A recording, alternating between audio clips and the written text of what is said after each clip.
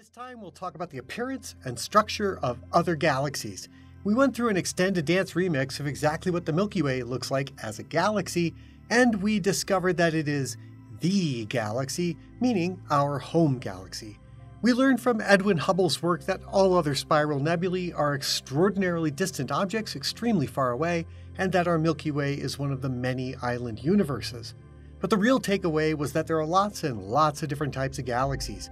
So once Edwin Hubble embarked on a major photographic survey using the 100-inch telescope at Mount Wilson, he discovered that the cosmos is filled with these extraordinarily large, distant objects. Let's go see what they are. Hubble did his work between 1926 and 1936. During this amazing period, he took numerous deep photographs of the night sky and made amazing discoveries. He found that the bright galaxies in the sky, the ones that were within the telescope's reach, fall into three broad classes according to their shapes. This photographic visual survey was, of course, in visible light rather than the extensive wavelength coverage from modern telescopes. Let's now follow in Hubble's footsteps and examine visual representations or optical light representations of the various types of galaxies. And so Hubble's tuning fork is how he thought they had some kind of significance. He thought that they naturally progressed as an evolutionary standpoint from one step to the other, and so he found that 75% of all the bright galaxies were spirals, and about 20% seemed to be ellipticals, and about 5% or some sort of irregular, which don't fit any pattern. And this is his tuning fork diagram. He thought that it progressed from, say, left to right, from elliptical to spiral, thinking that you go from a simple-looking thing to a more complex-looking thing. But we now know that the Hubble tuning fork diagram has no intrinsic meaning. It just looks nice and is very helpful for you to remember the different types. So you can see we have different things at the beginning. These are the ellipticals. Then we have the lenticulars. Then there are the spirals. And there's the upper tree of the spirals and the lower tree of the spirals, which are called the barred spirals, or the SBs. And from this point on, we're about to go into an incredible visual journey, because you've probably not seen a lot of these different types of galaxies, and so it's my job in this particular lecture to give you a whole bunch of images and show you what the galaxies themselves look like. So here we go. I obtained all of the images that you'll see in this video from many different sources. The National Optical Astronomical Observatory, the AAO, or Australian Astronomical Observatory, the Gemini Observatory, the European Southern Observatory, the Keck Observatory on Mauna Kea, and many from the Hubble Space Telescope. The NED database is an excellent NASA database containing amazing collections of galaxy images. You gotta go Google these to check out all the amazing images that they have there. It's just simply awe-inspiring. Additionally, check out the wonderful astronomy picture of the day. Robert Nemiroff at Michigan Tech and Jerry Bonnell at the University of Maryland have done an amazing job curating daily astronomical images since 1995. Visit that website daily to see what they find for you. When a science is young, as it was in Hubble's time, and you don't know much, but clearly there's a lot to be learned, your first steps in every science are usually the same. You make a bunch of observations and try to group things together that are similar. In biology, the taxonomy of plants and animals leads us to judge first their appearances, and then we see what the critters do and how they live. But first, we need to identify and group everything. So we start our journey of classification with the elliptical galaxies, which are, obviously enough, elliptical in appearance. They don't have any internal structure, they don't have disks, they don't have spiral arms, then they don't have dust lanes. What they do have is a lot of old yellow and red stars, with the brightest of the stars being big red supergiants. Ellipticals are classified only by their apparent flatness. So if you see a circular looking one, that's an E0. And if you see one that's really wide compared to its height and that it's really flat or smooshed or cigar shaped, then that is an E7, where it's up to about 3 times as wide as it is high. The numbers are slightly arbitrary, but they're based on the ratio of the long axis to the short axis. Ellipticals come in huge size differences, some that have trillions of stars, down to tiny little dwarfs with only a few million stars. The smallest of the ellipticals can be smaller than the largest globular clusters, which means it's an active area of research about the boundary between these two classes of objects. They also contain no gas and dust, and no evidence of star formation. But giant ellipticals tend to have really large clouds of extraordinarily hot X-ray emitting gas that extends far beyond the optical boundary of the galaxy. Now we begin our beauty pageant. This is a classic giant elliptical galaxy. It's named Messier 87, and it's part of the Virgo cluster of galaxies. This picture was taken by the European Southern Observatory's very large telescope at Cerro Paranal in the Atacama Desert of northern Chile.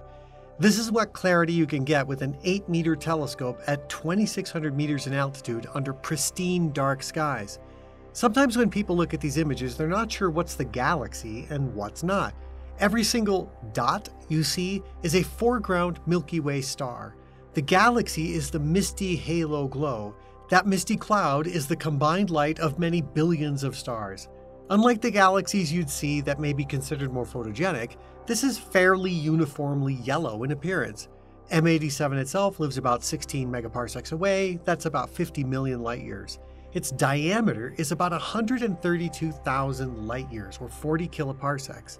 It's also an easy find in a small telescope in dark summer skies. As a giant elliptical, it rings in at about 5 or so trillion solar masses.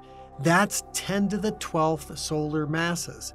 The total mass, including the very faint halo, well outside the visible image here, may be 200 times that of the Milky Way. M87 is big, and this is the galaxy that the Event Horizon Telescope observed to image the shadow of a supermassive black hole. I'll talk about these in a later lecture. There's just really so much to say about this one galaxy that I really should do a whole video just about it.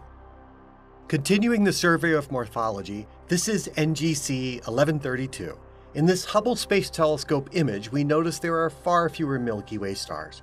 That allows us to see that it seems to be in the middle of a whole number of tiny little galaxies. As a giant elliptical, it's fairly typical in galaxy clusters to see one such galaxy dominate over all its neighbors. All the little galaxies swarming around it are either orbiting small ellipticals or deep background galaxies. Many of the little ones around it are known as a fossil group that arose after the merger of two galaxy clusters. If you think you see tiny dots, but not as sharp as the foreground stars of M87, that's because this giant elliptical is surrounded by thousands of globular clusters.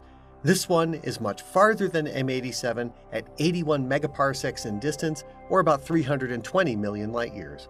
I'll frequently use both units for distance, but we really should use the megaparsec since it's a direct measurement based on redshift, but I keep both units for familiarity's sake. Next up is ESO 325-4, which is a giant elliptical with over 100 billion solar masses. It dominates the galaxy cluster Abell S0740. It's over 450 million light years away in the direction of Centaurus constellation. The diffuse halo of stars have what looks like pinpoints in it, and again, these pinpoints are actually globular clusters, each with hundreds of thousands of stars. This is one huge galaxy. Next is Messier 49. This image by Stéphane Guissard and Thierry Demange from Los Cielos de América. M49 is, again, another giant elliptical galaxy at about 17 megaparsecs away, or 56 million light years, another one in the Virgo cluster of galaxies. Its nucleus is emitting copious amounts of X-rays, indicating the presence of a supermassive black hole of approximately 6 times 10 to the 8th solar masses, or 600 million solar masses. This galaxy also has about 6,000 globular clusters, which is far more than the roughly 200 orbiting our Milky Way. These massive galaxies always have a coterie of globular clusters that were created by galactic mergers. M49 was the first member of the Virgo cluster of galaxies to be discovered, because it's the most luminous member of the cluster. As for its type, it's an E2 type because it's nearly round. Now here is Messier 59, also in the Virgo cluster of galaxies. It was discovered by Johann Köhler in April of 1779 while he was observing a nearby comet. Charles Messier listed the galaxy in his catalog 3 days after Köhler's discovery. Back then, there was an intense rivalry to discover comets. For some basic stats, this galaxy also lives at about 15 megaparsecs away, and it's an example of an E5 elliptical, which means its long axis is about twice the short one. Now we're looking at Messier 105. It's an E1 type and holds the honor of being the largest elliptical in the Messier catalog that's not in the Virgo cluster, at 11 megaparsecs distance in the constellation Leo's M96 group of galaxies.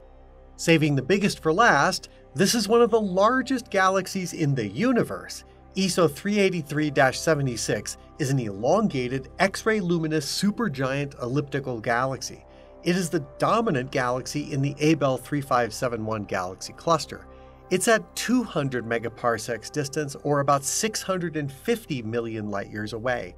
With a diameter of about 540 kiloparsecs, or 1.8 million light-years, it is one of the largest galaxies known. It also contains one of the most massive black holes, with an estimated mass somewhere around 2 billion solar masses. But that black hole could be up to 30 billion solar masses in heft. The diameter of this galaxy is greater than the distance between the Milky Way and the Andromeda galaxy M31. Even at 650 million light-years away, deep exposures show that its angular size is bigger than the full moon. That size means there are at least 2 trillion solar masses of material that make up this entire galaxy. That's 10 to the 12th suns. But we know that most stars are much smaller than a solar mass, so it's easily got over 10 to the 13th individual stars. And with what we know about exoplanets, maybe 10 to the 14th planets. That's amazing for such an innocent-looking little smudge. On the other end of the size range, we see the neighborhood dwarf elliptical galaxy Messier 32. It orbits the Andromeda galaxy and lives about 2.5 million light-years away. It's a tiny thing, less than 100 light-years across, but it's compact and contains some tens of millions of solar masses. This is so packed with stars that any planet circling any stars in that galaxy might never see a dark night sky.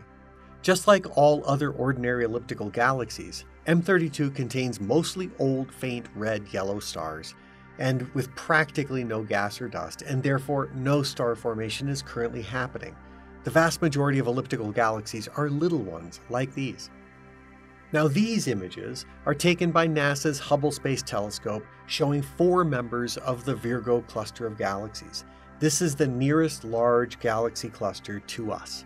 NGC 4660 and NGC 4458 are good representatives of normal elliptical galaxies, and IC 3506 and VCC 1993 along the bottom are what we call dwarf ellipticals.